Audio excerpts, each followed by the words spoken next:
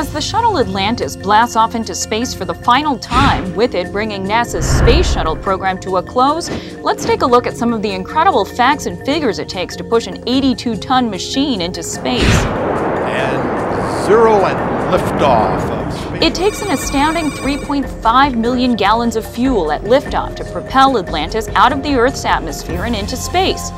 To put that in perspective, if you had to fill Atlantis' tank at your local gas station, it would run you a cool $12.3 million.